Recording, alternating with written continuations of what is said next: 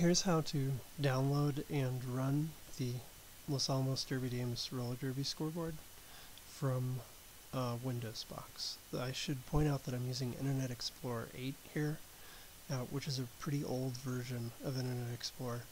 A newer version will look a lot better, and Firefox and Chrome will both look great.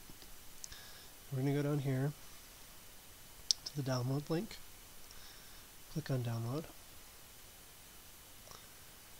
and there it goes.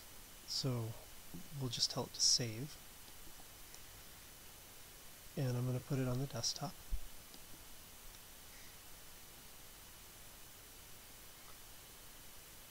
Okay, so now we can close this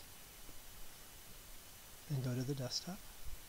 There it is. Now, I have a program called 7-zip installed, which will open zip files, but I'm told that Windows can do this by default without us installing any extra software. So I'm just going to double click, and I take this folder and drag it out to the desktop, and now I can close this, and I'm all done. I've installed it. Open the folder and look for a file called Scoreboard with your web browser logo on it. There it is. Double click that. And Internet Explorer wants me to allow it to run the script. Yes, I'm sure.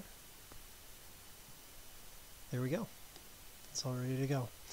This is a tiny screen, so it's huge on this, but you can use view, text size, or zoom in and out